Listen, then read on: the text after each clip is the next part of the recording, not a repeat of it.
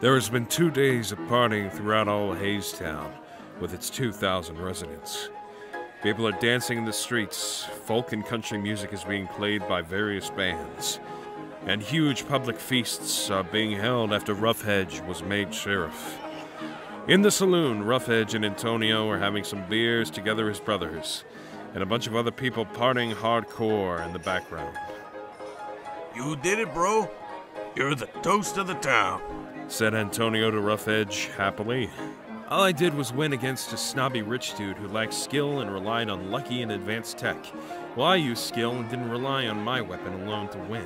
Proudly explained by Roughedge to his brother. Then 2 attractive South Bell women show up to meet up with Roughedge. Hey, doll.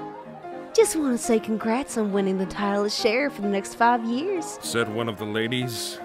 Oh my god, Sheriff. You and your brother are so handsome as hell.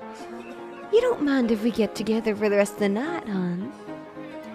Sure thing, ladies. Me and my bro don't mind, Roughedge said while blushing. I'll buy you 2 a few drinks on me, babes, Antonio said.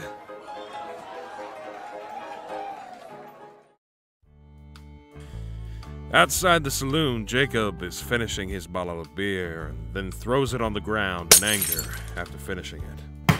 I can't believe this shit! How could I have lost?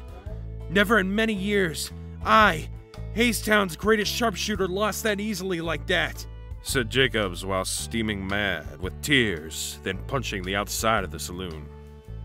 Just then, a mysterious short-haired man with long Japanese-style ropes shows up with a Jijinka wolf chick with messy, long brown hair, shows up coming from the corner of the saloon and meets Fancy Boy. Konnichiwa, Jacobs. It's been a long time, hasn't it? Said the mysterious man while drowning his beat. Jaro Tanzano. So what are you doing here? Asked Jacobs in confusion. Oh, sorry to show up all of a sudden and hear you lost your title as sheriff to the one inside the bar partying. Pretty funny if you ask me, said Jaro with a smile on his face. What the hell do you want? Demanded Jacobs. Listen, Jacobs, you know why me and my boys are here.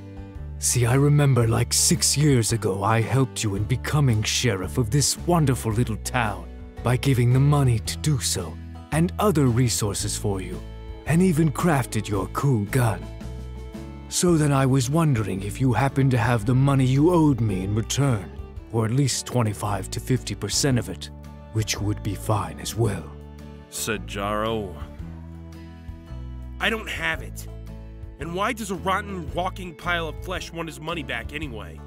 Questioned Jacobs in a bitter manner. Funny, when I made a deal with your father, he didn't act all high and mighty of himself. He was a poor foreigner, not from the town you grew up in, and he begged me for help in fixing his life. And he paid me back, every time. I'll tell you what, I'll give you about 2 days to pay me back. Jaro responded to Jacob's question. I'm not paying your rotting ass for the last time. And also, I already spent the money on important stuff. Jacob sneered.